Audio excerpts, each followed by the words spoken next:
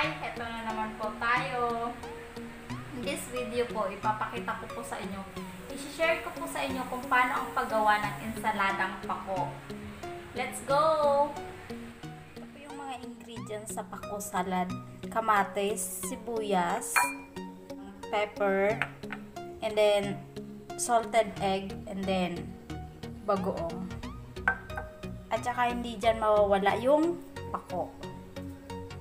Ang dami. Fresh na fresh pa. Sige po, simulan na po natin himayin.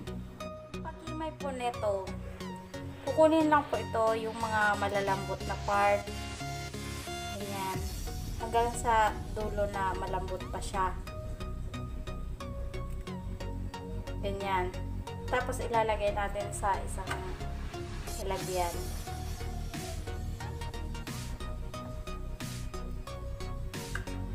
Yung matigas na po, hindi na po natin yan isasama. Ayan.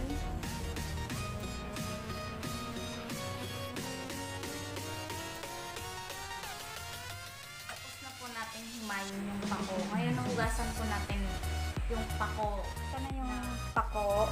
Hinugasan ko na siya ng mabuti. Tapos, ito yung salted egg, kamatis at saka sibuyas. Tsaka yung bagoong.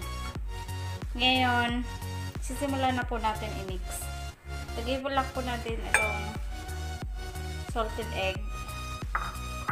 Tapos itong sibuyas kamatis. Yan po natin na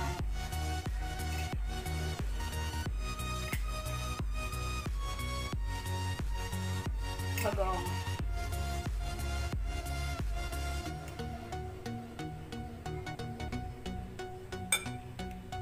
Yung nagturo po nito sa akin ay meron nilalagay na mangga. Pero this time hindi po ako gagamit ng mangga. Ito na po siya.